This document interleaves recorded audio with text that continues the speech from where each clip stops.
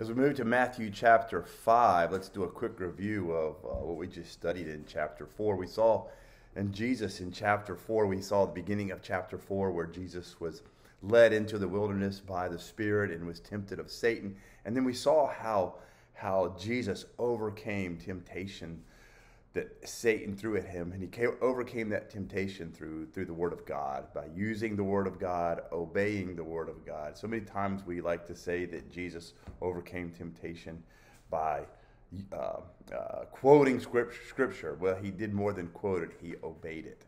And it's one thing to memorize Scripture, it's another thing to obey it. Remember, Satan also used Scripture when he was tempting Jesus to do wrong, to sin.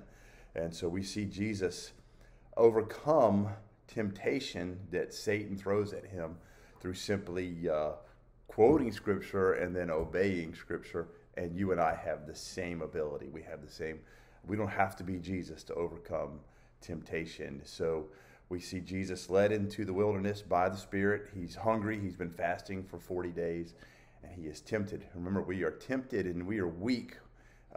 When we are weakest, the temptations come. That's when the attacks come greatest. And Jesus was weak. He was hungry. 40 days of fasting. He was literally knocking on death's door at 40 days of fasting, of no food. The body is eating in on itself at this point of the fasting. So we see Jesus move from the temptation that comes to him by way of Satan. He overcomes that temptation. He gives us the example. Jesus gives us the example of overcoming temptation. And then Jesus moves into his public ministry, and then he calls four of his disciples. He calls Peter and Andrew, and then he calls James and John, the sons of Zebedee, and he calls them out. And then he goes around healing the multitude, doing miracles. Miracles were always, Jesus performed miracles. Remember when Jesus was tempted by Satan, Satan wanted Jesus to perform miracles as a sideshow, to perform his way into meeting his own needs. And Jesus was not going to do that. When he performed miracles, he did so to prove that he was God and that he could forgive sin. And he demonstrated that over and over and over again. Matthew chapter 4 ends with the great multitudes in verse 25. Matthew 4:25 says, "And the great multitudes followed him from Galilee and from Decapolis, Jerusalem, Judea, and beyond the Jordan." So people from all over the area, even beyond the Jordan, had heard of Jesus, and they were following him, and the crowds and the masses were just seeking after him. Some curious, some of them sincere, some not, some following him to see how they could catch him, trick him, to catch him in a lie, to prove that he was a false Messiah, to prove that he was not God. Many wanted to prove that he was of Satan himself. So not all the people who were following after Jesus, and we'll see that in different points, not all of those people were on his side. So we move into chapter 5. Chapter 5 begins what we call the Beatitudes. And the Beatitudes are the beginning of the Sermon on the Mount. Jesus goes up, and it says, see, in verse 1 in Matthew chapter 5 states, "And seeing the multitudes, he went up on a mountain. And when he was seated, his disciples came to him. Then he opened his mouth and taught them, saying," and now what Jesus is getting ready to teach them at the very beginning of the Sermon on the Mount is what we would call the Beatitudes. And the Beatitudes are a list of teachings that he gives us. They're just a different way of living life. If we could say this was counter to everything that they were being taught, the culture was teaching, that religion was teaching. This was a Christianity. This was a form of living that was going to be what we would call counterintuitive to how we believe that we should live life. Jesus is going to say, he's going to use the word over and over, blessed, blessed, blessed, or blessed, happy. That word blessed means happy, but it means happy in a much more strong sense than you and I would think of the word happy. Okay, because it's not based on always on circumstances. This is based on an attitude. This is based on how we approach things, how we see life, how we see ourselves. That has to come from within inside of us. If we're always waiting for circumstances and what's going on around us to make us happy, then we will ride the roller coaster of our emotions and of life, and we end up being a mess. And so that's not how God intended for us to live.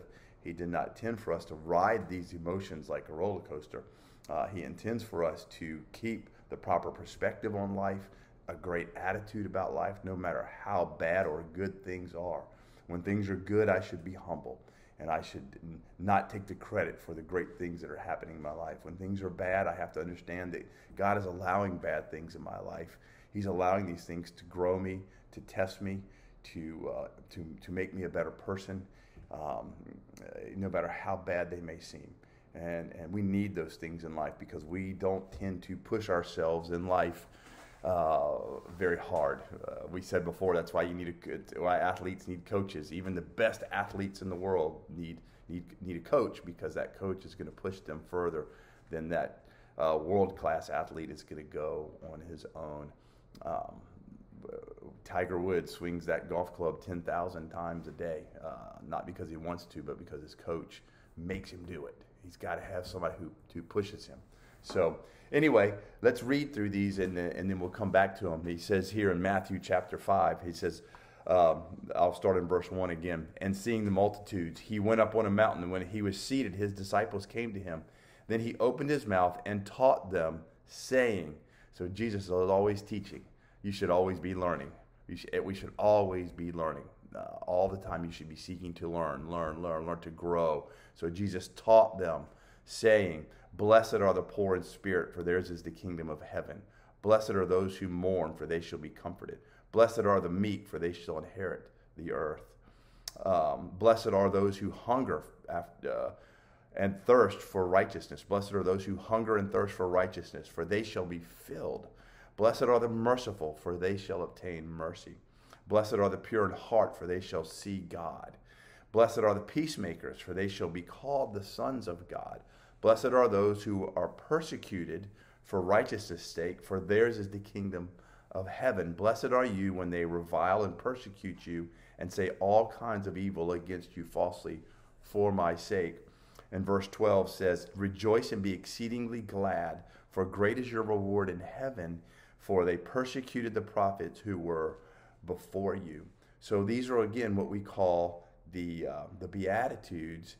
And we're just going to kind of walk through these. These are the first 12 verses of Matthew chapter 5.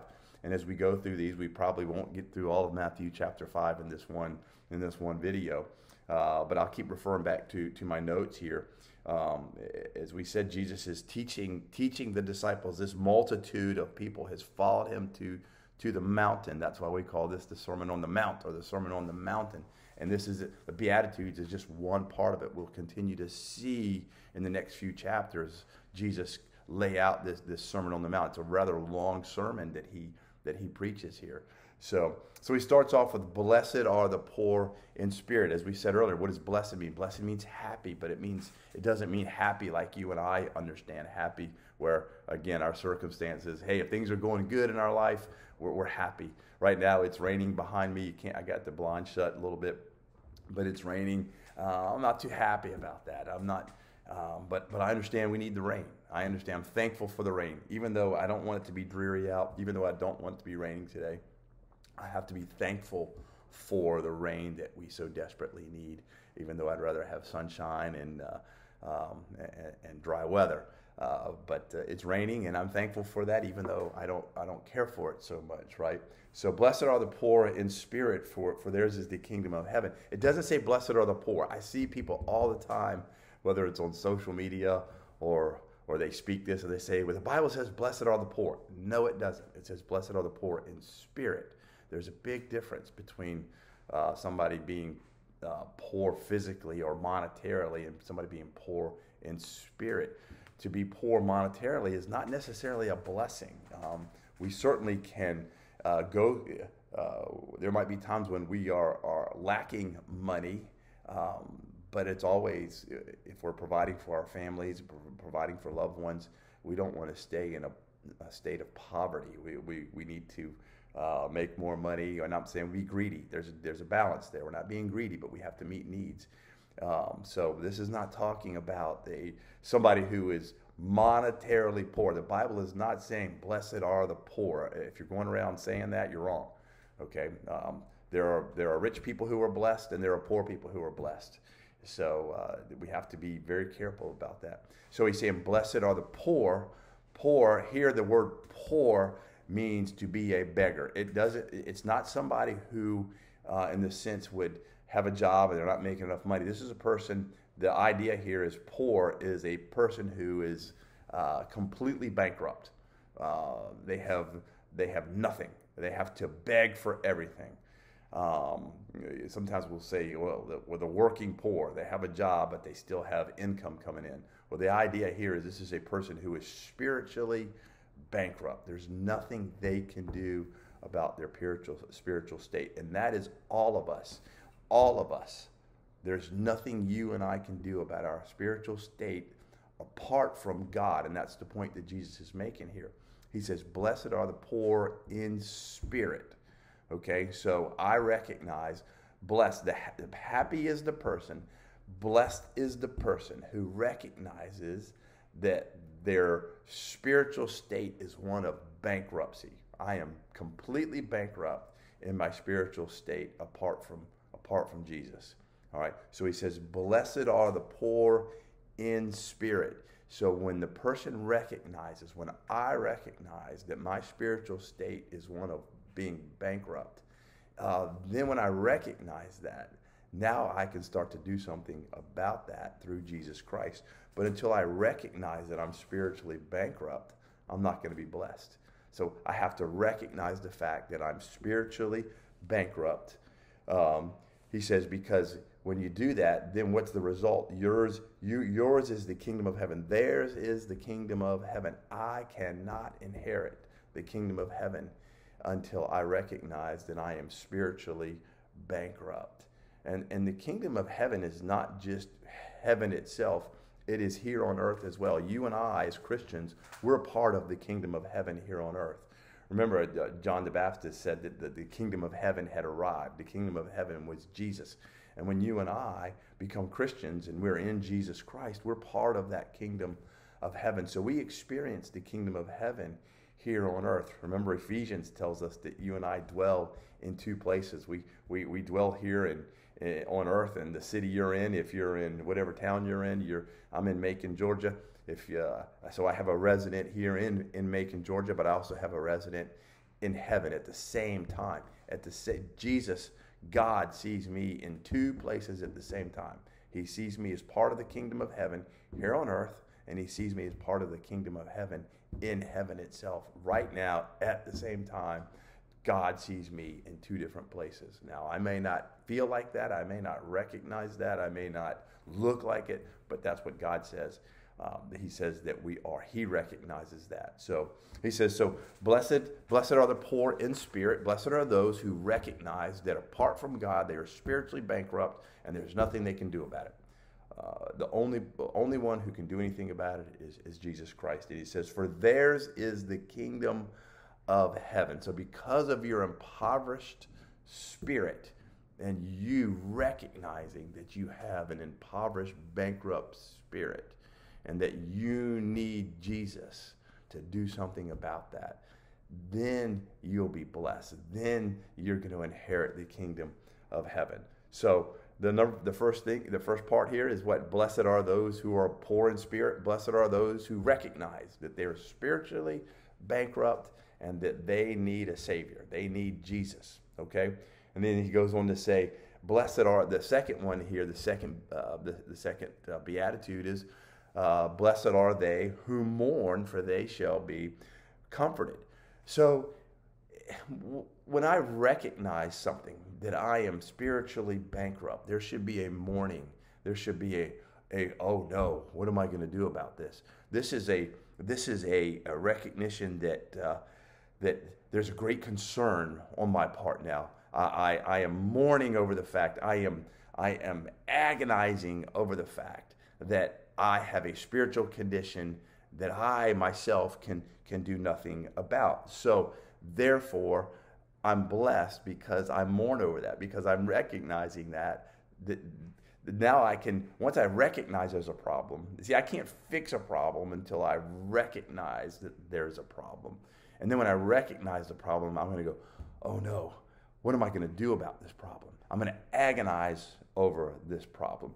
2 Corinthians 7:10, Paul kind of repeats this same idea in 2 Corinthians 7:10, where he says this, for godly sorrow produces repentance, leading to salvation, not to be regretted, but the sorrow of the world produces death. So he's comparing two different sorrows here. There's a sorrow of the world where, man, I'm not getting what I want. I don't like what's happening in my life, and I agonize over what I'm not getting from the world. And that produces nothing in my life. I will be chasing that forever. I will be chasing what I think the world has to offer me, and the world keeps moving the goalposts.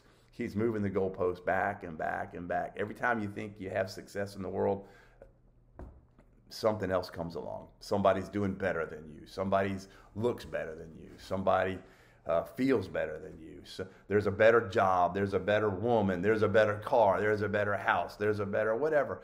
There's always something better out there that the world's going to say you need, and you're never satisfied with that, and you're just chasing it, and it just the sorrow that it produces and the agony that it produces as you chase this world, it produces death. That's what Paul says. Where God says, look, if you'll chase me, when you recognize that and agonize, so you're recognizing that you're poor in spirit, and then you're agonizing over the fact that you're poor in spirit, you're blessed, because now you're going to do something about it. Now you're actually going to put your feet to the fire. You're actually going to pick up the tools that you need in the Word of God and apply that to your life and do something about your corrupt, bankrupt spiritual state. And that's what he's saying here. He says, blessed are those who mourn, for they shall be comforted. God's going to offer you a comforting now. He's going to offer you a way of escape for your poor spiritual state. So he says, number one, blessed are the poor in spirit, right? Number two, blessed are those who mourn, for they shall be comforted. God's going, now that you recognize it, he's going to come in and he's going to show you the way to do something about it. He's going to show you who Jesus is, and he's going to explain to us through his word how Jesus Christ died on the cross for our sin that we can't do anything about. We're born in this sinful state. We're rebellious by nature. Just take a look at your life. I take a look at my life. I'm a rebel. I'm a rebel at heart. At heart, I'm just a rebel, and so are you. And our hearts are just rebellious, and there's nothing that we can do about that. But Jesus Christ can change that hard heart. He can change that rebellious heart when we truly recognize our poor spiritual state, and we truly mourn and agonize over what we are and what we have become in our lives, and the decisions that we have made that maybe got us to the point where we are. Man, Jesus says, I can do something about that. So blessed are those who are poor in spirit. Blessed are those who mourn. Blessed are the meek. Now, meekness is not weakness. As a matter of fact, meekness is often defined as a powerful personality that's under self-control. That this is a person who is able to control through the power of God now. Because they have recognized their poor spiritual state. They have mourned over this. They recognize their need for Jesus, and that they can't do anything to fix their lives, right? So now their humility is overflowing. This is a humble state of somebody in a powerful personality. Jesus was a powerful personality. Jesus Christ was God himself, but even in his humanity, he was a powerful man who operated in meekness and humility. And it says here that the meek, those who will humble themselves, they shall inherit the earth. God is going to make sure that you get what you need and he's making sure you get more than what you need. This is the idea here, this idea of inheriting the earth. Once we control our desires, once we place our desires under the power of Jesus Christ and under the power of the Holy Spirit, he will not leave you short. God will not leave you.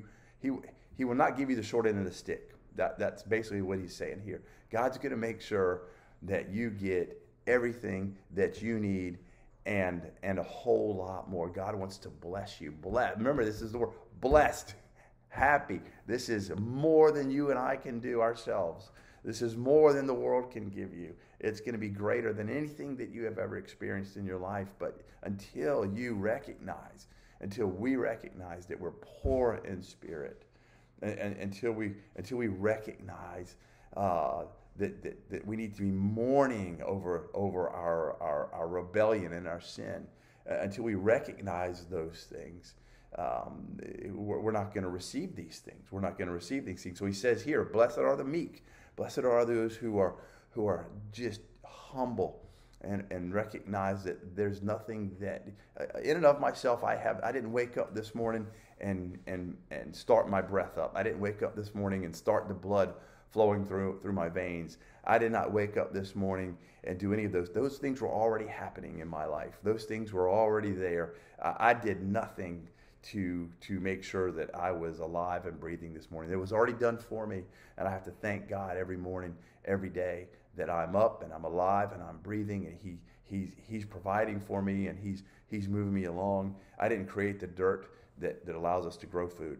I didn't create the universe. This is all here by God for me to use, and until I recognize that without God and without His creation and all the things He provides for me, I'm nothing. I have nothing, I'll be nothing, and I'm going nowhere until I recognize those things. I have to be meek. I have to be humble and recognize that in and of myself, I have nothing, I am nothing, and I will go nowhere. But with God, I am something, and I'm going somewhere. Amen. So blessed are the meek, for they shall inherit the earth. And then finally, blessed are those who hunger and thirst for righteousness. Now, Jesus had just come. Remember, He had just come off of 40 days of fasting. And when He says hunger, He means hunger. He knows what hunger is and was. We live in a culture today where we really, in America, even amongst the poor, we really don't know what true hunger is. We have all of our needs are met through various, if we can't afford food will be provided for you. We truly don't know what hunger is. And in this culture, hunger was real. There's a lot of people who went days without eating. The poor were poor. They were just completely impoverished. So when Jesus says those who hunger and thirst after righteousness, they're seeing this in a whole different way than you and I are seeing it. Okay, it doesn't mean they've gone and missed one meal. They may have missed days worth of meals. They understand when He says, "Blessed are those who hunger and thirst for righteousness." This means they have a zeal, a passion. They are over the top pursuing righteousness. There's an intensity there that we don't experience a lot of times like we need to experience when we're hungering and thirsting for something. Think about something that you're passionate about. Thinking about something that you get intense about. Think about something that you just chase after and chase after and chase. God says whatever it is you've been chasing, you need to redirect that passion, redirect that intensity, and start chasing His righteousness. How many times has the addict? What will he do? How passionate is he about chasing down the substance that he needs? The alcohol, the pornography, whatever the addiction is. How passionate are you, or are they about going after these things and will move heaven and earth to get what they need? So we have to redirect that passion and put it towards chasing after God in that direction. However hard I chased after wrong things, I got to chase twice as hard after right things. Because it's easy to chase after wrong things. It's easy to chase after things that are not good for me. It's easy to do that. Anybody can do that. It takes effort. It takes passion. It takes intensity to chase after the things that are going to bring me my greatest success. It takes passion and power and intensity. It takes drive. It takes discipline to do that. And you've got to be ready to put those things into your life so that you can chase after righteousness. And they hunger and they thirst for righteousness. And what is the result? They shall be filled. Do you feel empty? Is your life empty? There's so many people who are chasing things in life. They're chasing after money, power, women, cars. They're chasing after drugs, alcohol. They're chasing after the next piece of property. They're chasing after the next dollar, the next client. And they're chasing and they're chasing and they're chasing and they're never filled because they're chasing the wrong things. Again, nothing wrong with pursuing things to feed our families, to make money, to be able to save for the future, is as long as it's not a heart, it doesn't control my heart, as long as it doesn't become your God, right? Jesus says, and he's going to say in Matthew 6, you can't chase God and mammon or money. You can't chase both of them. You can't chase both of those. When you chase after righteousness, those needs will be met.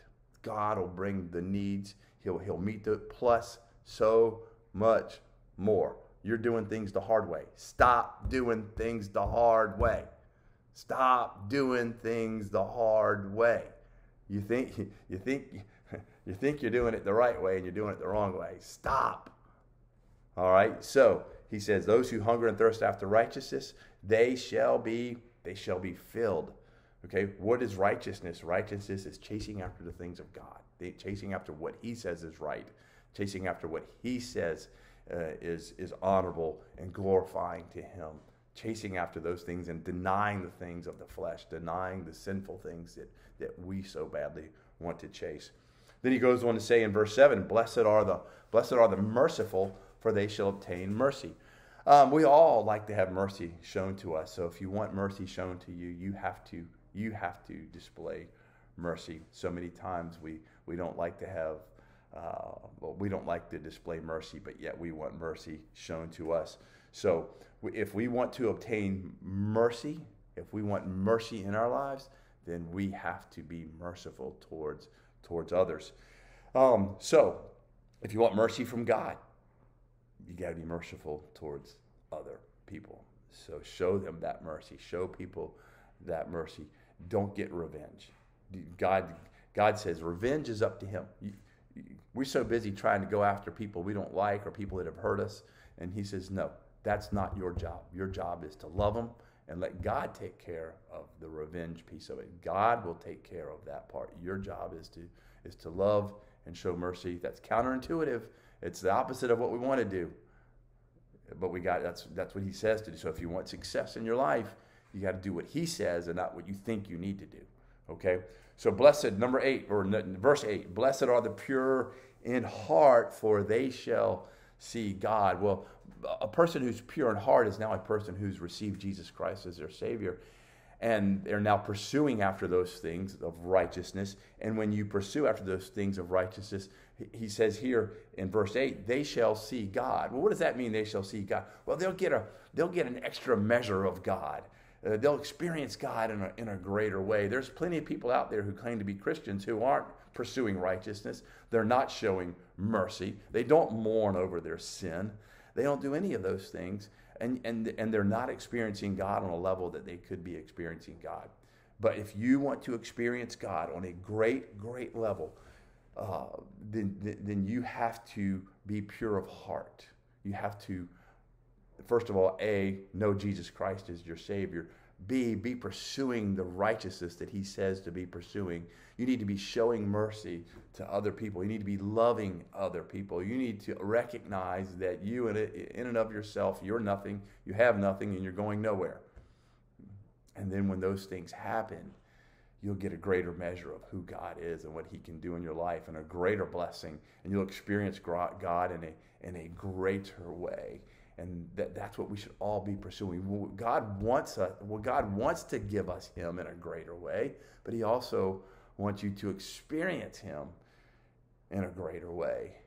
And to know when you start to experience the power of God in your life like you've never experienced before, you'll never go back. It's greater than anything you'll ever experience in your life. Paul said that he chased after the power of his resurrection. Resurrection power. There's no other power on it. You cannot duplicate resurrection power in this world. Resurrection power can only be duplicated inside of God. And he says that's what's in you. Resurrection power. It doesn't mean you can go around and raise the dead, but that's the power that resides in you, because when you and I do pass away from this world, we will be resurrected to him in heaven. You and I will live again. You and I will have an eternal destiny, an eternal place, an eternal home in heaven with him. Live like it. Live like God is doing something in your life. Live like it, talk like it, and walk like it. Blessed are the pure in heart, for they shall see God. Finally, he goes on in verse 9, blessed are the peacemakers, for they shall be called the sons of God. How are your actions out there around your friends? How are your actions? Are you a peacemaker? Do you speak truth even when others don't? Do you speak what God says even when others won't? Do you walk the way God says when others are not? Whether you're in the workplace or wherever you are you doing those things? Because he says here, people are going to call you, they're going to call you by what you're doing. So blessed are the peacemakers, for they shall be called the sons of God. People are going to recognize you they're going to recognize who you are by what you do. And if you act like a fool, they're going to call you a fool. If you act like you're a peacemaker and that you're a son of God, they're going to call you that. Now, they may not call you that because they admire you. They may call you that because they don't like you. They may use it as an insult, and that's what he goes into here pretty soon. He says the very next thing he says in verses 10 through 12 is, blessed are those who are persecuted for what? For righteousness' sake, because you are walking like God and with God and by God and for God, and you could be persecuted. You could be ridiculed for that sake. That's okay. If people ridicule me for representing God, I'll take that. I'll take that all day long. I will take being ridiculed because I walk with God and because I walk in his righteousness, and I'm a peacemaker, and I'm doing all those things that he says to do. I'm pure in heart. I'm mourning over my sin. I'm recognizing that I'm poor in spirit, and that I constantly need God all the time. If that's what I'm going to be persecuted and name called for, and maybe fired from a job for, and unfriended on Facebook or social media, that's fine. That's okay. If that happens, then I'm okay with that. If people reject me because I represent God, that you're blessed. God says you're going to be blessed for that. There's going to be some rewards for that. So take it. Take those lumps. That's what he says here. He says, blessed are those who are persecuted for righteousness' sake, for theirs is the kingdom of heaven. Blessed are you when they revile and persecute you and say all kinds of evil against you falsely for my sake. Rejoice. Rejoice in it. Be happy about it. Say, woohoo, all right, man, somebody just ridiculed me. Somebody just called me a name. Somebody just unfriended me. Somebody just spoke bad about me. Somebody spreading rumors about me because I represent and walk with God. Great is your reward in heaven, for they so persecuted the prophets and who were before you. They persecuted the prophets. They persecuted Jesus. They killed Jesus. I don't see anybody trying to put you on the cross for walking with God. And if somebody's not trying to put you on the cross right now, or somebody's not trying to kill you for your relationship with God, then what are you worried about? God's going to bless you. He's got something for you. He says, rejoice in it. because he's going to bring something greater. Stop thinking this world has something for you. The only reason that you don't like it when people talk bad about you because you walk with God is because you're more concerned about what the world thinks about you than what God thinks about you. We got to be more concerned about what God thinks about us than what the world thinks about us. So he ends this part. He says, great is your reward in heaven, for so they persecuted the prophets who were before you. They will persecute, and they'll persecute you. So we're going to end right there. We're going to end right there in verse 12. So that's the Beatitudes, Matthew chapter 5, verses 1 through 12. We'll pick up verse 13 on the next video. So remember, some questions here for you. How is your life compared to these Beatitudes, these first 12 verses here? Are you blessed? Are you more concerned about the world and what the world thinks about you? Or are you more concerned about what God says about you and what God thinks about you? What are you more concerned about? Do you recognize that you're poor in spirit? Do you recognize that you have a great need for Jesus Christ as your Savior? Do you recognize that? Are you mourning over that? Are you humble about that? Are you living the blessed life? Because here he says the blessed life is completely different than what we think it is. The things that bring the blessed life to us are not the things that the world says brings us the blessed life. The blessed life is the best life. So go out there and have a blessed day.